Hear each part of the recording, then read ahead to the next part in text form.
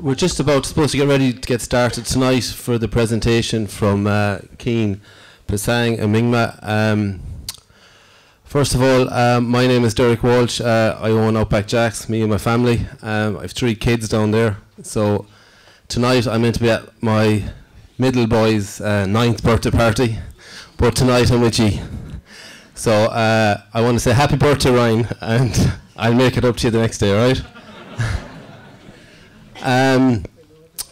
You're all very, very welcome. Outback Jacks, as I said, is a family-owned business that's here for the last 15, 16 months. It's thanks to you guys, and I know lots of you here that it's great support from Galway people and afar that it's got off to a flyer for us, really. I suppose tonight is a very exciting night for us. Chance to meet some legends of the Himalayas. A chance for people here that want to maybe have that experience to speak firsthand to people that do it every day, and possibly into the future, if you want to go to the Himalayas, that these boys will bring you there safely. And talking to them over the last couple of days, the whole core about their business is customer service. They have a 100% retention rate of clients, which after listening to some of the stories on the mountains and the service they provide, I have to say well done to them, really, to be honest with you. We're going to do a sign up. Jack Wolfskin Ireland have sent us a €100 voucher for any Jack Wolfskin product for everyone that signs up tonight. The boys you'll become part of their mailing list if you want to, so I'm going to pass around a sign-in form, and at the end of the night we'll just pull a winner and someone will have a voucher for €100 worth of Jack Wolfskin product, okay? Also on the cheers, I've left a business card for anyone that has any questions about tonight. We'll be in contact with the lads, so you can come back to us if you want to, and we can get your questions answered or put you in touch with them. And also, there's a voucher there. We have a sports massage therapist clinic room in the shop, Peter Ford, and he's left everyone a €10 voucher. So if anyone needs a rub, Peter will sort you out, okay? Afterwards, anyone that wants pictures, Emma here will take your picture, we'll do it on the backdrop, and we'll post them to Facebook, and you can get them off there, or come back into the shop or send us an email and we'll email you out the photograph, okay? And I suppose we're going to start with Cian is going to talk first.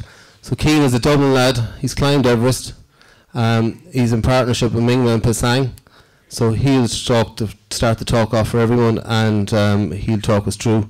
Tonight we're going to have a presentation on climbing and trekking in the Himalayas, and that it's not all about Everest, that there's a lot more stuff in the Himalayas than Everest. So, and I suppose I'd encourage you at the end of the night to come, meet, talk to the lads. If you have any questions, they will help you out, okay? So enjoy the night, everyone.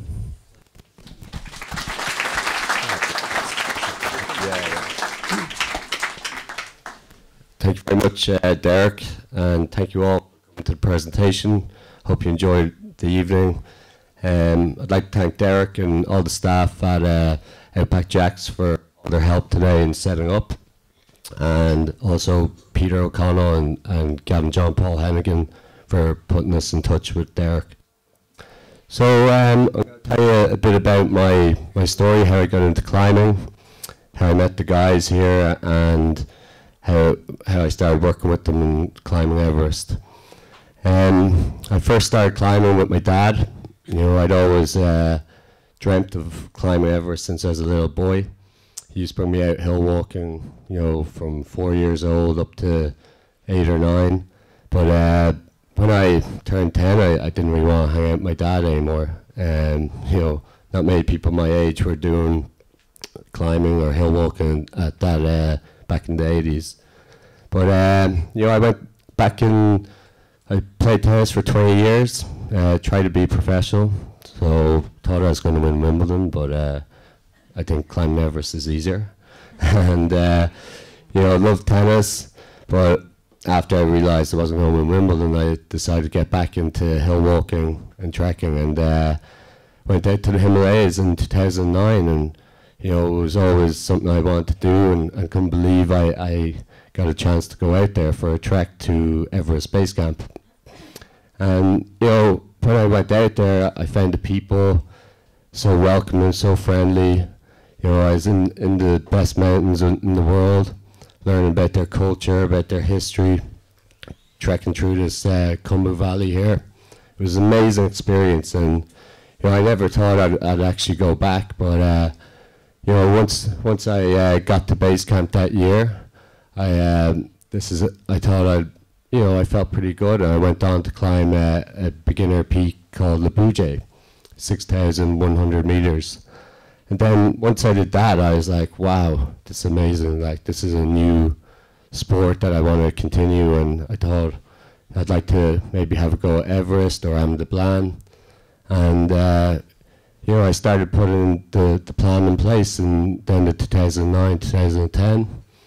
But all my training, well, most of my training was done here in Ireland. You know, even though we don't have the high mountains, it's a perfect place to train. This picture of Peter from Galway here, training with us one day. You know, the mountains of Ireland are beautiful, and you know, it's great place to be able to go out the weekend and go for a hill walk with your friends. But you have to, I took Everest, I thought about taking it in steps. I was only a trekker at this stage, and you know, I started getting some experience in Scotland. Went over there winter, learned how to ice climb, use crampons, use ice axe, and took it in steps. I was always learning off different people who'd been to the Himalayas climbing or to the Alps. And I'm sure some of you have been to Kilimanjaro. Maybe? No? Okay. Well, that was one of the trekking peaks that I did. It was quite a tough climb. That year I had to climb in a day because I had to rescue my fiance at the time, and it was really hard climb because going up at those altitudes so quick was quite dangerous. But I knew my body, and I learned a lot on that day.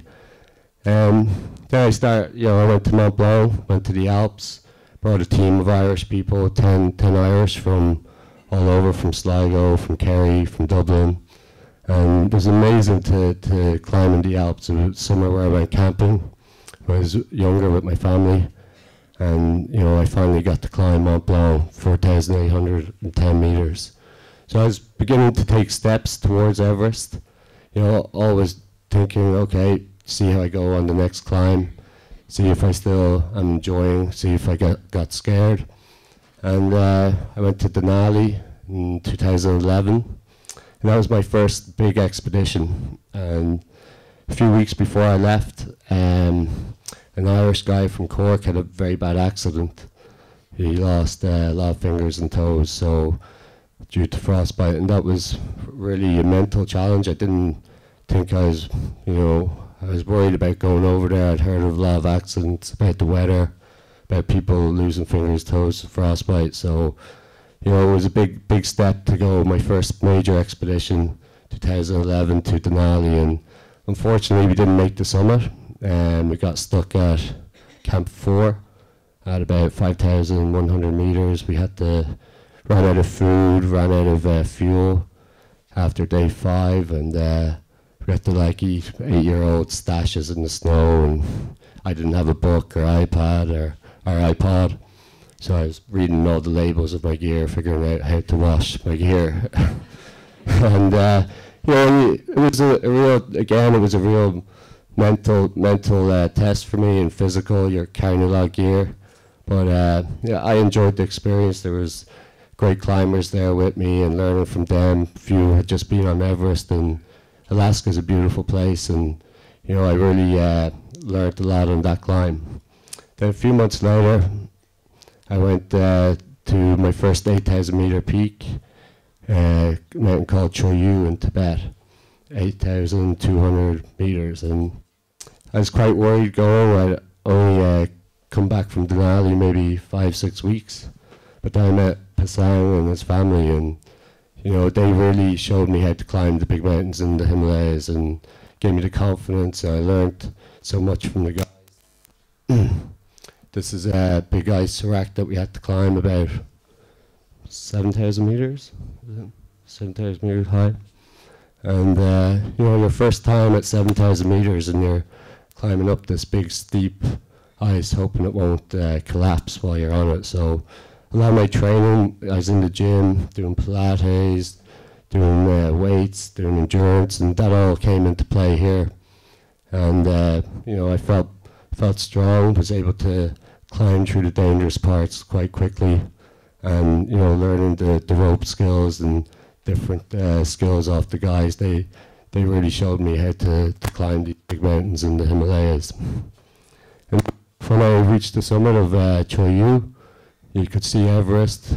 Here's Pasang, his older brother Tundu. It was like a really big moment for me. I couldn't believe that I was actually up on an 8,000 meter peak in the death zone. You read a lot about the death zone, and it's very hard to describe, but your body starts dying. You know, your body's not getting enough oxygen, and I felt it, but I also felt, wow, I can't believe I'm up here with some of the best Sherpas in the world, and you know, I've had such a great time climbing Choyu. And they were saying, yeah, Cian, come on, you have to work a bit harder on different things, and you know, then you'll be ready for Everest in 2012. So 2012 in March, went back to Nepal, and Everest takes about 8 weeks to climb. You have to get your body ready for the altitude. You have to climatize slowly. So you start off here at a base camp, or you start off in Lukla, well, Kathmandu actually, and then you fly to Lukla. It's about a 7-day trek up to base camp, 5,300 meters, and then you go through one of the most dangerous parts of Everest called the Khumbu Icefall, up to Camp 1 at 6,100 meters. This part here, even though it's not very high altitude, you have big blocks of ice hanging over you, big crevasses below you, so you gotta be really careful. You gotta move as quickly as possible. And a lot of my training was practicing on the couch while my girlfriend was watching TV, just with my gloves, practicing how to change anchors. You spend time in the garden on these ladders that we used to have to cross. My neighbours thought I was mad, but so that's the first section. In 2014, there was a very bad avalanche, or ice collapse that killed 16 Sherpas, and some of you heard about that. And it's a beautiful place, but also a very deadly place, and you want to get through there as quickly as possible. And again, your training, your practice of your rope skills, and you know, being with these guys, making sure showing you little tricks to make you move faster through this area. Then the next section of Everest is up the Western Cwm, and I think it's one of the easier parts. It's quite flat from 6,100 meters to 6,400. But in 2012, a big avalanche came down off Nuptse here and destroyed our Camp 1. And you want to try and get through this area again as quickly as possible. Anywhere where there's danger, you want to move quickly. And you know, your muscles are starved of oxygen, so it's not that easy. It's not like climbing up Croagh You have to push your body hard and hope your body's adjusting to the high altitude.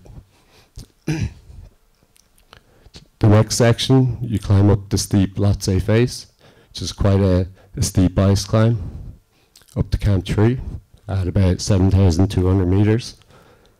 And that's, you know, there's some big ice blocks on the Lhotse face. 2012, there's another avalanche that hit one of our Sherpas, Pemcheri, and he was very lucky to survive. If it wasn't because of these guys being quick and having the skill and strength to get him down, he probably would have died. So then you go from Camp 3 up to Camp 4 here, just below the death zone at 7,950 meters, and then you spend a few hours there, and then try and get up to the summit, past the Hillary Step and onto the summit. So you spend a lot of time going up the mountain, going into Camp 1, back down, Camp 2, back down, rest at base camp. So you're a lot of rotations up and down the mountain. In 2012, you know, I knew the guys from Choyu, and a lot of time I spent with them in their tent, drinking tea and eating Sherpa stew and just having fun, learning from them telling me stories about their experience on Everest and other mountains. And it was really nice they were great friends, and it was really special to be with them, climbing, doing my dream, my first dream, climbing Everest. This is the rescue of Pem Cherry I was talking about. And you know, to see these guys go up so quickly and help Pem Cherry and get him down as quickly as possible was amazing to see how good they were rescuing Pem Cherry. And you know, they all worked together. We tried to help, but you know, these guys are so strong. We were suffering a bit up there. You know, we were tired, and the altitude does affect you, but these guys were so quick at getting them out of there, getting them out of danger, and getting back to Kathmandu. This is one of my favourite selfies I've taken. I think I nearly lost 2 fingers because of it, but still have them. So yeah, I got to the summit of Everest, myself and Mingma, at about 6 a.m. was it? Yeah, so it's very hard to describe the feeling. You know, you're only halfway there. You have to get down, and you can see people struggling there. There's no rope either, so it was quite windy that day, and I made a decision not to bring an ice axe. And you know, I was digging into the snow to keep my balance. You know, if you have a little slip here, you could fall a long way, and you know, you have to keep your concentration. You've been climbing for 8 hours, 9 hours at that stage, and you know, nearly a month and a half on the mountain, so you're tired, your muscles are sore, but you got to keep focused. You know, you have to get out of there, and you enjoy the summit, but you know, you have to get down, and 80% of accidents happen on the way down. So that was always in my mind, thinking, get down safe, get down, and take your time. Don't start celebrating. Just focus and keep your concentration. This is a small video.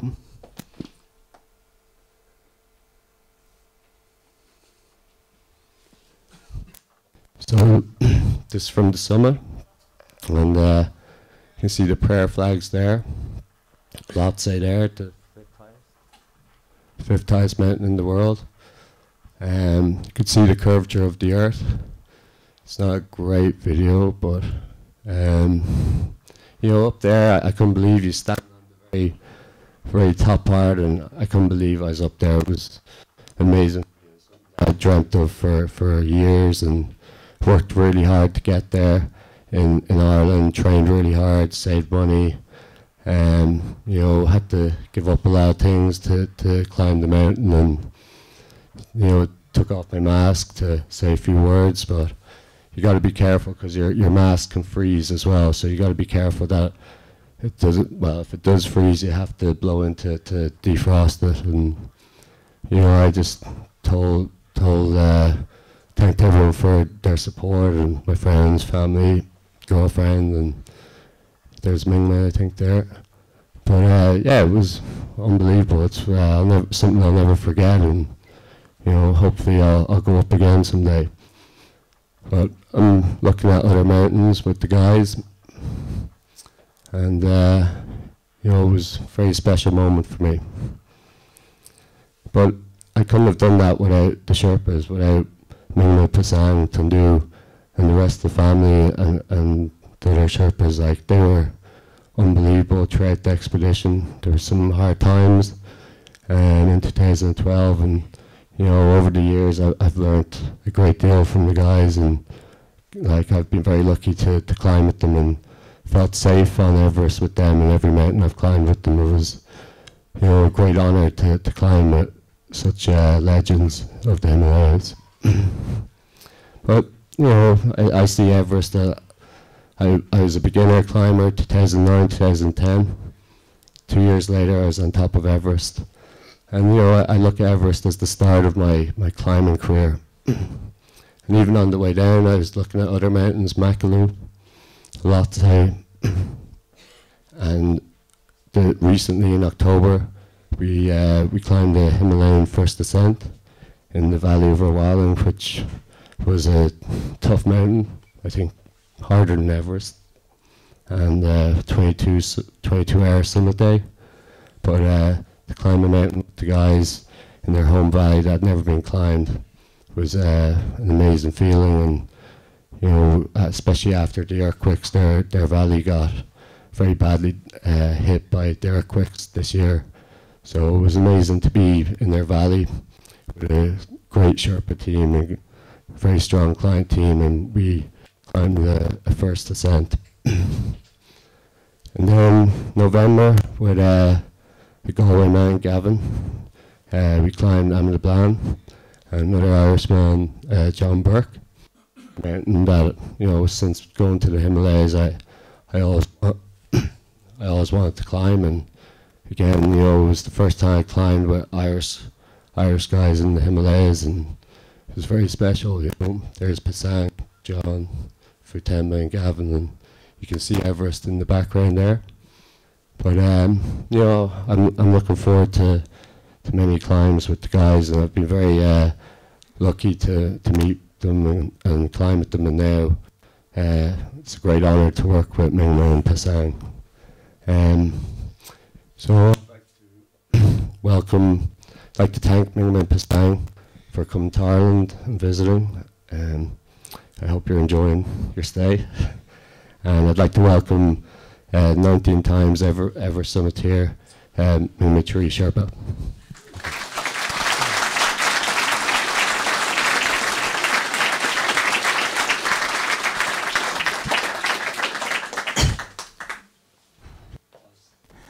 Thank you for coming. And my name is Mingma Sherpa. I am from Rolbaling Valley, east of the Kathmandu, Nepal. And this village is my Nab village. This village is a 4,100 meter elevation. I was born and grew up in this valley. So this is my climbing experience. Yeah, I started in the climbing in the 1991 to till now. I summited Mount Everest 19 times, and the Kt.1 1 time, Choyu 4 times, and Dhaulagiri 1 time, Sisapangma 1 time, and Manasulu 3 times. Yeah. And so this is our 7th brother. I'm a 5th son.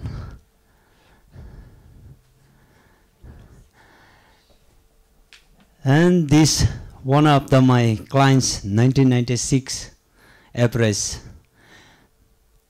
Makalugawa. He's from Taiwanese. I was there in the famous 1996 Everest disaster, and with Makalugawa, we spent in the above the 8,000 meter 48 hours. But even though my clients are safely back to camp and home. And this is a Hilary step, and the Mr. and the Keen, and this my younger brother is a Thundu. And from here to summit, at least in the depend the clients, the post clients, and they take 1 hour in the summit. And slow clients, they take in the 1.5 hours in the summit. Okay. I'm sure a lot of you have heard of Sir Edmund Hillary and Tenzing Norgay, the first two to climb Mount Everest in 1953, which Mingma's and Pasang's father was part of that expedition. So it's in their blood to climb. But climbing the Hillary step, you know, once you get past there, you're nearly there. You're an hour, and you know, at sea level, that's no problem. But you can see it's, you know, quite high up.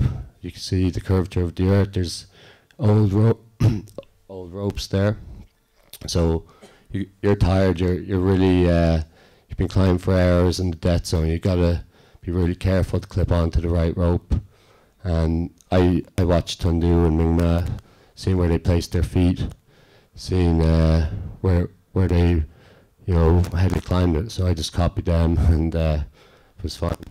But when I got up to the south summit before that and saw the sunrise and saw the Hillary Step, it was amazing. I knew if I could climb over that, I was there, and it was very special to, you think of the history and think of, wow, what they did back in 1953. It was quite an amazing feat.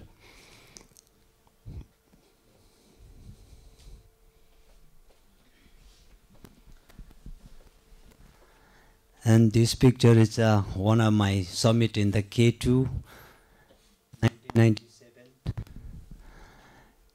I am the first novelist to climbing in the Mount K2.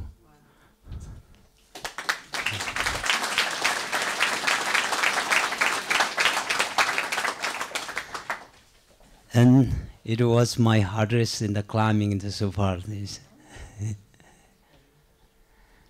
So I worked in the before in the European companies many years, and I thought in the then after I own and I established on my company in the SN Himalayas Sherpa company,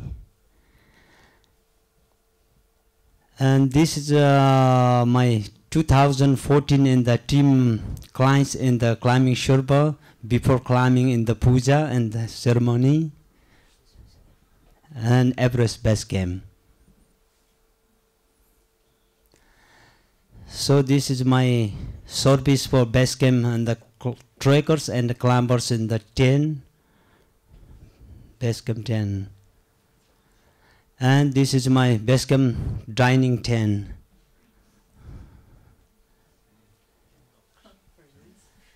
And so this is during the November, and within the John and Gavin and Keen and there is other team. So then this is my Amadablang base camp service. And thank you very much, and all the coming here.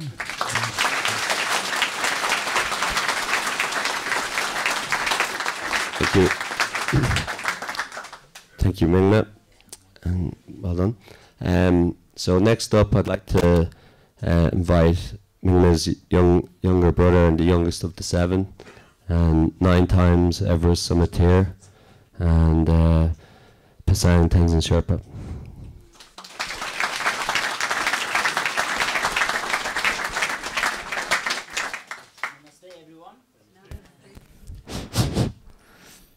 And first of all, thank you very much for coming here. So I'm very happy to share our experience, which I learned, and our family's experience. So thank you very much coming to share these things.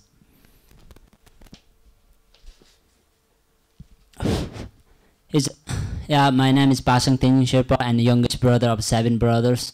So already told by the king. So I started climbing when I was 16.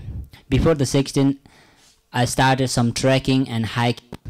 In here in Europe or in Alps, we said hill walking. So normally in our place, there's a lot of hills. So always, when I was young, we have a lot of cows and a lot of sheep to graze. So normally with the cows and sheep, I'm going to hill walking together. So I started when I was very young, but I started climbing 6,000 meter mountain.